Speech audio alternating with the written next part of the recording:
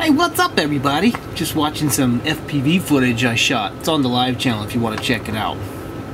Anyway, that's not what this video is about. This video is about balance charging all of these batteries. It basically takes forever.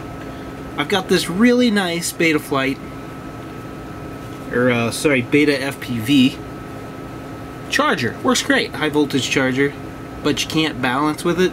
At least I'm not aware of it. If I can, someone tell me. I don't think so. And I've got this cool little charger. This is a USB-C to 2-port, which is kind of nice because it has this little battery voltage tester on it. That's cool. Can't balance charge with it. So I have all these batteries, and the only way I can balance charge these things is with a standard off-the-shelf charger like this. Okay, then I have this weird looking cable thing. I plug it into here, okay, and then I have a single plug on here. I have all kinds of single cell plugs on here, but I have one of these. Plug it into there and I can balance it. This takes forever. So, how do you do this more effectively? Well, you build something like this. So this is my first iteration.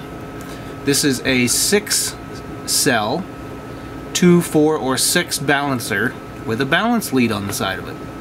Okay? So that's what we're going to build today. Now I have my second iteration because yes, I literally built the balance charger, glued all these really expensive plugs in here, and then forgot to add the balance lead. So I just glued it on the side. So for the second iteration, I actually moved all these a little bit closer because they were just really far apart, and added my balance port here, my 3 XT60s here. So, common XT60 to XT60 is what you're going to be able to plug in. Then you plug in your balance lead like this, and you're good to go. You can then plug each one of these in here and balance 6 of them at a time. So briefly, how does this work? Well, imagine a regular 6-cell battery. What do? You plug it in with a cable like this. Plug in the power, right, to a charger like this. So you got these type of connections right here. And you just balance all the cells out. Well, you can represent those cells as individuals with something like this. There are probably products like this on the market. I didn't even look. I just decided to make one. So you can buy these Beta FPV plugs, jacks, connectors, alright? So these are Beta FPV, sorry. These are BT2.0 connectors, okay? They're a little bit expensive, but if you get on Alibaba, you can buy all males or all females, or you can get a mix and match. I just got a mix and match because I'm going to use them for different stuff. So, we're going to build this today. So how does this function? Alright, let me show you. I'll just use some simple batteries here. Alright, so we're going to set up 6 of these, just like as if it was a 6-cell battery. So imagine we had a regular 6-cell battery, okay? That's what they're gonna be, okay? 6 batteries connected here, here, here, here, here. So you have a positive and a negative, right? Full pack voltage. Then you have a wire between each one of these. That's why you have 7 wires for a 6-wire pack, okay? So we're literally just gonna wire it up just like that on the inside. The balance plug is gonna go in between each one of these cells, and one on the ends. And then what I did here is because most balancers or most chargers like this do not accept the wrong voltage inputs. You have to have the right cell count for what you want. I decided to do a 2, a 4, and a 6 because I fly pairs of batteries with a guy like this. So I'm always going to have pairs most of the time. Even if you don't, you can just stick one that's fully charged or already balanced. It actually doesn't matter. You just need to fill in the spot. So instead of making you fill in all the spots, I went ahead and added these ports, which allows you to switch between 2S, 4S, or 6S. So if you plug it in here, you're going to be able to plug in just 2 on the end. You plug it in here, you're going to be able to plug in 4 as a 4-cell, and here is your total voltage across all 6. So that's how this works. I'll show you a diagram in a minute. But first, let's just get started. So I 3D printed this part, okay? And cleaned it up just a little bit. I did put numbers in here, but unfortunately you can't see them because the way I printed this, but they're vaguely there. But I do have 1, 2, 3, 4, 5, and 6, and then this is 2, 4, and 6 cell. So we need to wire it that way. Alright, so I already have my connectors here. We're going to get them out. And these should print so that they're tight but not too tight. Alright, so I've got my 3 XT60s. Get all this stuff out of the way. And I've got my Beta FPV BT2.0, and these are the male connector, okay? The one that goes to the other side of the battery. So, these should fit in here really nice. So, they go in there just like that. Push them all the way down. They fit just fine. Easy peasy lemon squeezy. Apparently, I've got the camera too far up. There you go. There's those guys. So, I'm going to assemble this thing using a time lapse. But basically, these all just push in here. I'm going to add a little bit of glue, then stick them in. And that way, I'm confirmed that they actually stay in. I'm just going to use a dab of super glue. But of course, you can also use epoxy or something. You just have to be very thoughtful not to get glue on the actual connectors themselves, or else you're going to have to clean them. So, let's pop all the connectors in. Here we go.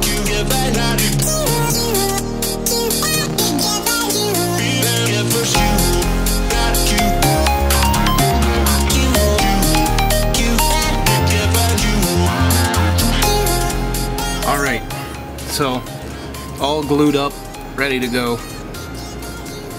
This particular connector is not this connector. This is a 2.45 pitch JST connector.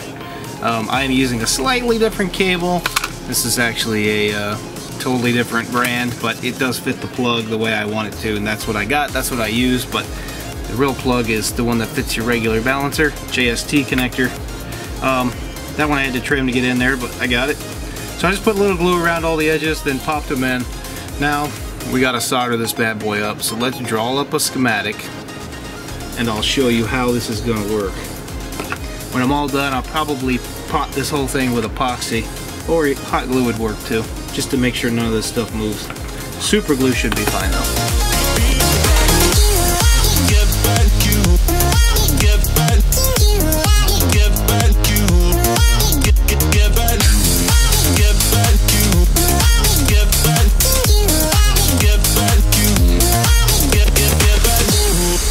Alright, as you can see, I already soldered it. I made this drawing and then realized it was slightly wrong, so I'm going to just draw it again for you. So, you've got your 3 XT60s up here at the top.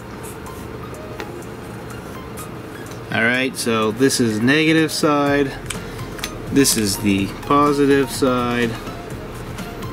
Then you have your battery balance lead. You got 1, 2, 3, 4, 5, 6, 7. Okay, and these are technically 1, 2, 3, 4, 5, 6, 7. I know it's upside down for you. Okay, so these up here, by the way, are going to be my 2S, my 4S, and my 6S. Got it? Alright, then we've got our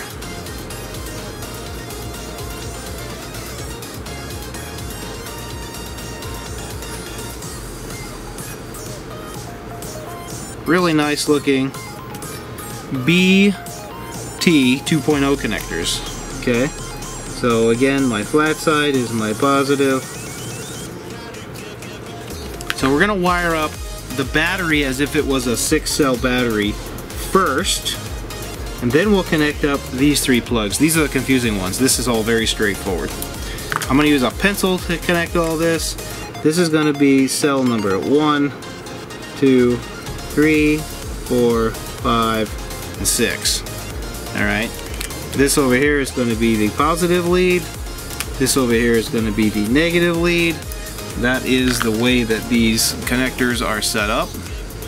Alright, so if you would plug this in, it'd be just like that. Now, the easy part, this balance lead. This is cell number 1, okay? Let's just do them all at the same time. These are in series, okay? These have to be in series. You cannot do this in parallel. Things will be bad days.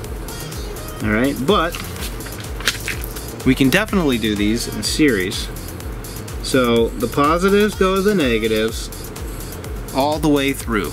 Alright, that's easy. Okay, then the negative side, of course, is going to come over here to the negative side. The positive side, of course, is going to come over here to the positive side.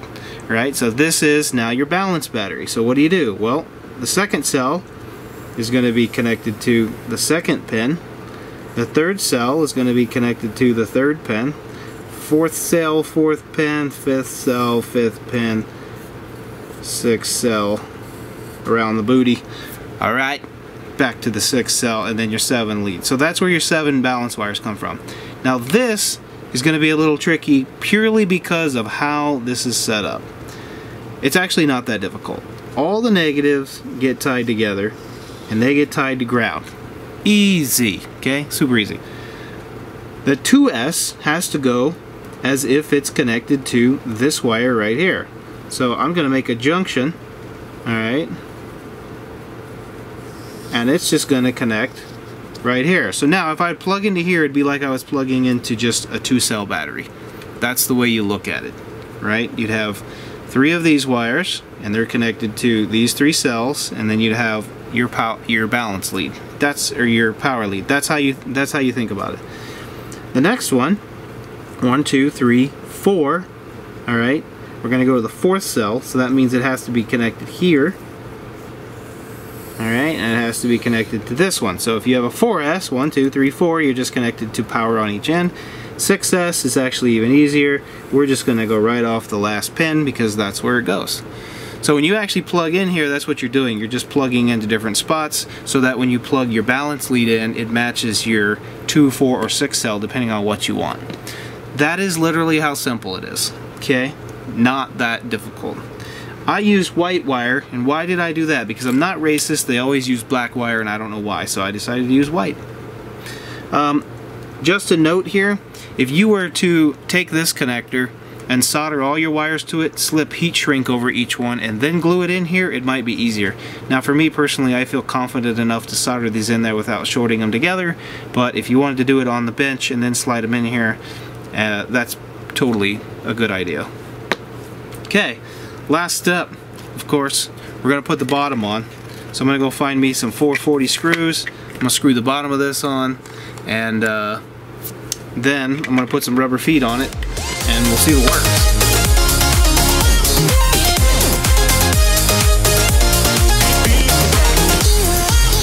Alright guys, since this is real life, I just realized I made a mistake. It's a simple mistake. I have on my diagram that this is 2S. But that's if it's sitting like this. So because I have it like this, this is actually 6S, this is actually 2S. Not a big deal. I just had it wired that way, so if you want it to match, you can just switch this wire and everything will work just fine. So that means that this one here, let me just actually fix that. Alright, this is going to be 6S, and this is going to be 2S. Okay. Alright, let's continue. So, try this again. I'm going to plug into here the first 2 batteries. I should be able to connect power right here, and I should see my voltage. Shouldn't see anything on this one and nothing on this one because I don't have any batteries in here. Alright, now we're going to go with 2 more. We're going to have the same voltage here, but we're going to have our next set of batteries here. All the grounds are tied together, so it doesn't matter where I measure from on that one. And lastly, plug in the last 2 batteries, and of course I'll have the maximum voltage there. Now, according to my diagram, even though I had it upside down, this guy would plug in this way, so this would be our negative pin, this would be our positive pin. We're gonna have full voltage. Okay, that's the same thing as this pin. If I worked my way down the pins, 1 less battery, 1 less battery, 1 less battery, 1 less battery, and 1 less battery. Okay, So, let's go actually plug it into the balance charger. These are probably all balanced, but let's just go try it, see what happens. Alright, so, got my trusty old Toolkit RC. This is an MD6. I really like this meter. So, you're going to take your cable, in my case this funky cable for me. I'm going to plug it into my balance cord. I'm going to plug it into my balancer, and there I can see all my cells. So for instance, if I if I pull one of these out, you can see I lost number 6. Alright, and how about number 3? Yep, so that's working great. Now, just find yourself a straight through plug-in cable for this. I'm actually using a power beater, but you just need a straight through. So if I plug into this side, and I plug into this side, that's my 2-cell voltage. So if I go to balance, alright, storage 3.85, if I do start, it says doesn't match, okay, and it doesn't match because I have a 6-cell. Just to prove a point, I'm going to unplug 6, 5, 2, 4, 5, 3, 4, 3, 4, 5, and 6. Alright, and I'm going to try to start it again. Now it's going to let me. Okay. So, if I were to do, again, the next thing you could do is, of course, a 4S. And if you do that, you need to plug in to the next plug over. Right? Boom. And it's going to let you. Alright, if I go to the 6S,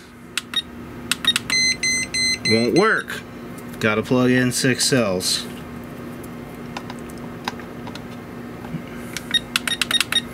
Now it's running. So, there you go. We've successfully made a 6-port, 2, 4, or 6-cell BT2.0 balancer from scratch. Pretty nice, huh? I will relabel the, I'm going to relabel the top of this cover to have the 2 and the 6 switched because I want that to be right. Yeah, so there you go. You can charge them this way, and you might be asking, well, shouldn't you put fuses in here and all kinds of stuff? Well, the answer is there a fuse on here? No, there's not. So as long as you wire it correct and you do it safely and you know there's not going to short anything out, you'll be fine. If you are concerned, you could put a fuse in between each one of these cells.